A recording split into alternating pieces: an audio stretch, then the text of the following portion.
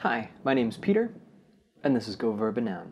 Last week we talked to Dr. Lindsay Doe, the host and writer for Sexplanations. She told us about what it was like starting up the channel, some of the differences between educating online versus educating in person, and some of the challenges that present themselves when educating about sex ed online. This week we're talking to Nick Jenkins to find out what goes on from the production point of view. He works on Sexplanations and Crash Course, and to both of these channels he brings the viewpoint of somebody who comes to YouTube from a background in film.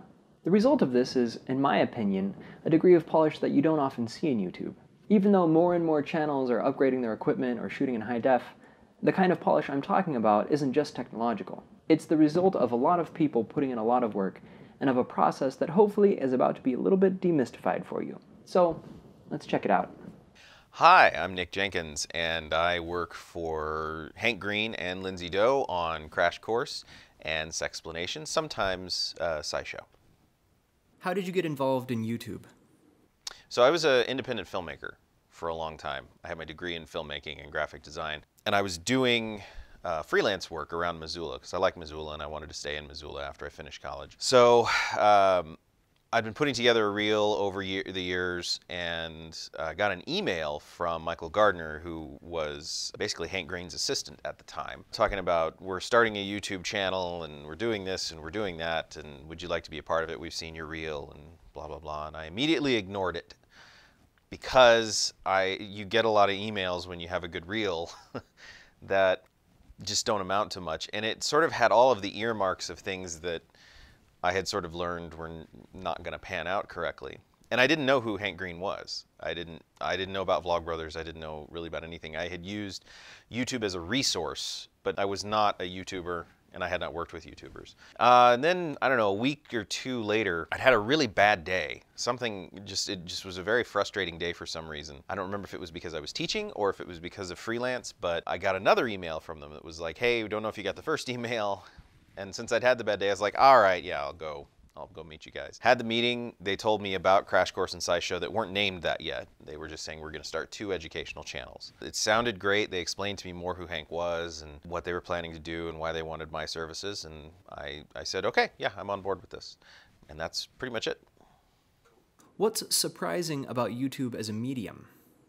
I do consider myself a filmmaker, but more than that, I consider myself an educator. So I was most impressed and most surprised with the ability to reach a big number of people for education. That was one of the biggest things to me. And as I've gone on over the last few years, I think the most surprising thing has just been sort of the fandoms and how passionate they are. I think that's one of the biggest surprises. That Hank is Hank and that Tyler Oakley is Tyler Oakley and all of these things don't really surprise me. But the passion and the sort of good-natured passion, because I grew up as a rock and roll fan, I grew up as a a horror movie fan, and so the good-natured side of it is the side that I'm most impressed with and surprised by. I think that's how it works out for me. On educating online versus in person? First of all, it's numbers. The biggest difference for me is just numbers, because I'll have a class, online class or a live class, that sort of maxes out between 20 to 100, something like that. And to look at the views we get on Crash Course, for instance, you realize, oh, there's a lot more people who are able to view this, and a lot more people who maybe can't go to university, who don't have access to for-profit education. And so that's important to me, because it was always the case with me that I was not interested in an institution as much as I was interested in educating people and helping people get education. So that is one of the most stark differences to me. It's like, this is free. This is, people all over the world can get it, for the most part. All over the world can get access to this information. One of the other things is it forces me, because I have my own little channel and I do stuff on there, and I've used what I've learned here to channel into the classroom. The biggest thing that I learned is that it forces you as a teacher to think about performance and to think about how you're delivering information, what information is valuable, and the speed with which you can deliver information, especially in an online format. Because I would go back and look at some of the videos I'd done before for my online classes, or I would go back and just look at lectures that I would have to give, or in-class discussions, and just sort of be aghast at the pacing with which I would do that. So pacing and really a self-evaluation. I think that's the biggest thing I've learned, is just a self-evaluation where you have to sit and look at it and go, okay, well, what is the point of this? What am I trying to do? Am I doing that? And is it enjoyable? Is it enjoyable for the students? Is it enjoyable for anybody who would be watching this? And if not, is it something that I can fix? So. Differences between working on Crash Course versus Sexplanations. The main difference between Sexplanations and Crash Course is that Crash Course has a lot more hands in it. So we have a writer who then reports to our chief editor, who then gives me the script and Hank the script, and then we both go over it, and then if there are any changes, it goes back to the chief editor. Those changes happen, or there's a discussion, comes back to us, we film it with a script supervisor, take it, I edit it, and then give it to our graphics team, Thought Cafe. They do their stuff. That goes back out to the chief editor as well as our consultant, Ranjit Bhagwat, right now for psychology. If there are any changes there, that goes back to Thought Cafe, then it comes back to me. I prep the graphics to go to our sound designer. Sound designer then does sound, gives it back to me. I export, upload, and do all of that. With Sexplanations, it's just me and Lindsay. Lindsay does the writing. I look at the script, if I have time. If she's given it to me in enough time, Lindsay. We then organize a shoot schedule. We shoot it, come back, I cut it. We both look at it, make sure there are no changes. Sometimes it's really quick. Sometimes it takes 24 hours to really get everything done. And then I do graphics, I do sound, if there is any, and then it goes up. So really it's a number of hands involved. There's still the same amount of passion on everybody's level in Crash Course as there is on Sexplanations, which is another thing that's sort of fascinating to me. Like everyone from Thought Cafe to our writers, our chief editor, our consultant are all very passionate about getting it right, making sure it's useful and making sure it's good and entertaining and whatnot. So it really is, to me, it's just the amount of people there. And that has its own stress. There's a lot of stress in it just being me and Lindsay, and then there's a lot of stress of having 15 people having a lot to do with it. So one is not easier than the other, one is not better than the other. They're just different experiences. What's something that's important but maybe not thought about? I think one of the most important things that happens that not a lot of people know about, whether it's Sexplanations or Crash Course or SciShow, is the amount of real thought and preparation that goes into it. Because I think a lot of people, you notice in comments, it's one of the only hurtful comments I ever see. Because people can get angry and whatever, but there are times when they say, well, why didn't you know this? Or why didn't you cover this? And it's like, man, we put so much time and so much effort into trying to make sure it works as a cohesive whole.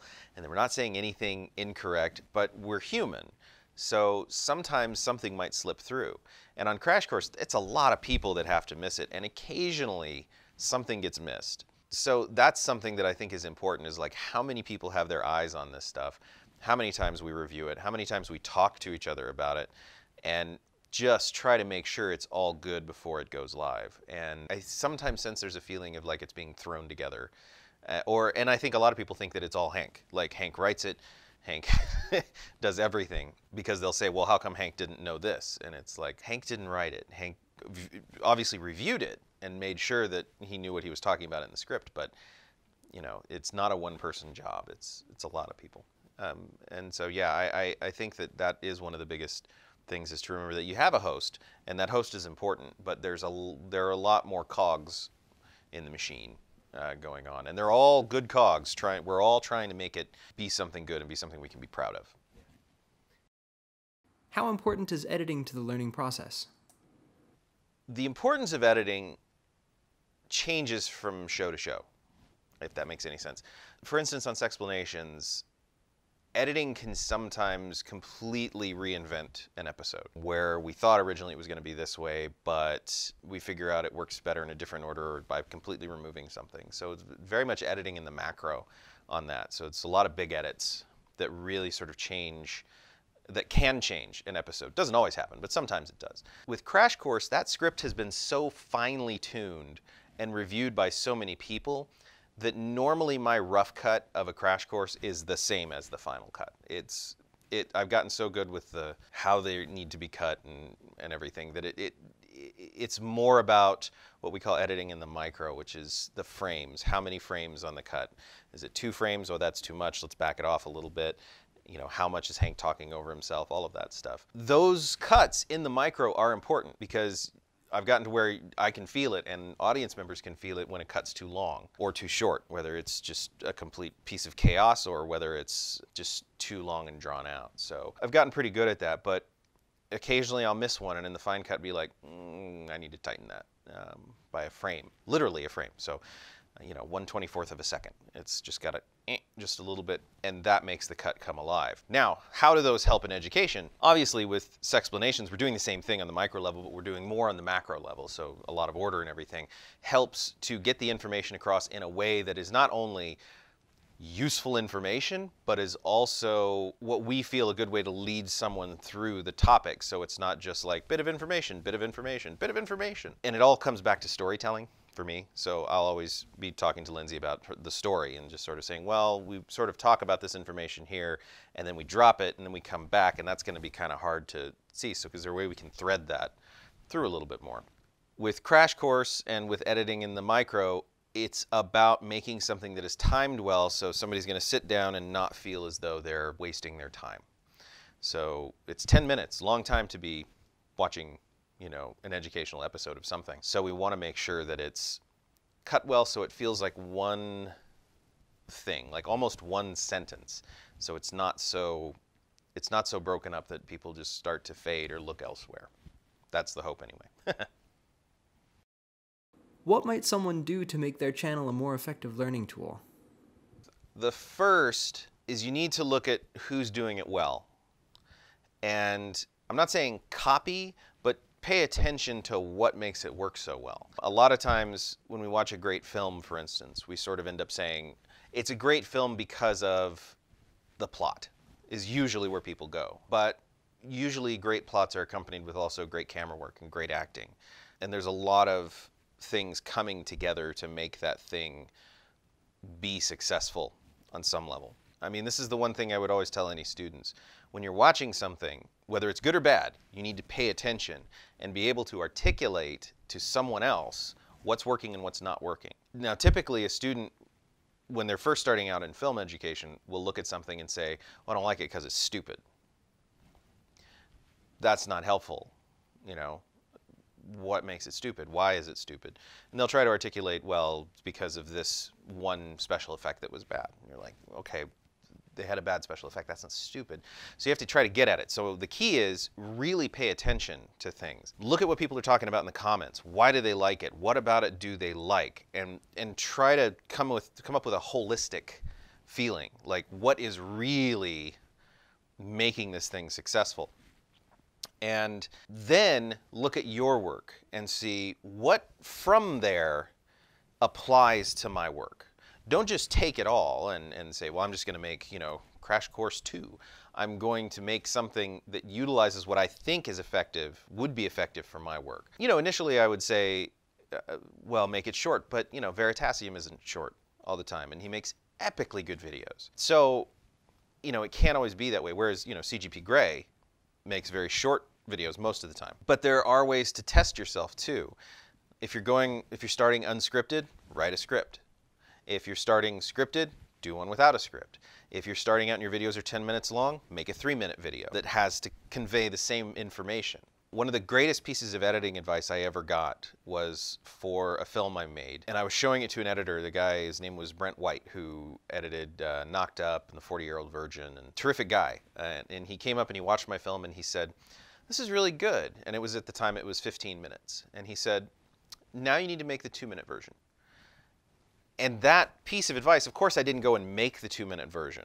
But what it did was it made me go through and pinpoint what's important. What can I get rid of? What can I keep? What's necessary to tell the story?